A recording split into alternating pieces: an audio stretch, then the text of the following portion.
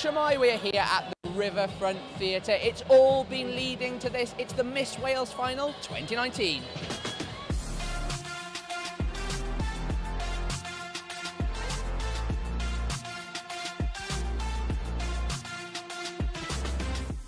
Nathan, you are judging tonight. What are you looking for in a good Miss Wales? I'm looking for confidence, charisma, someone who's warm and caring and can add value to Miss Wales, the brand.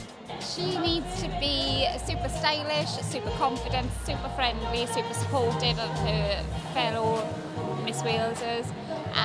She needs to be inspirational, she needs to be motivated, she needs to be committed, dedicated. This is going to wear her out. She needs to be up for the challenge. What do you think makes a good Miss Wales? I think Miss Wales need to be someone who's confident, determined, who represents a strong, independent woman and represents Wales very well. I think events like this are so important because it brings everyone in the pageant community together.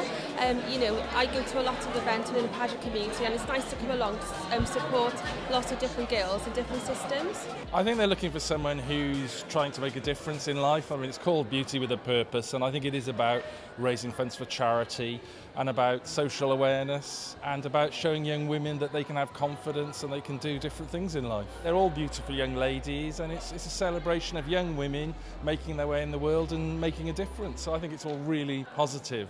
And it doesn't really matter to me what the outcome is because she's done really well and she's enjoyed it and we've all enjoyed it, and that's the most important thing, isn't it? I think she's done really well. She was really committed to everything she did and she's done us proud. Should we do a pout to camera? Ready? Yeah, Should we go Miss Wales pout? Ready? 3, 2, 1. Miss Wales 2019 goes to Gabriella.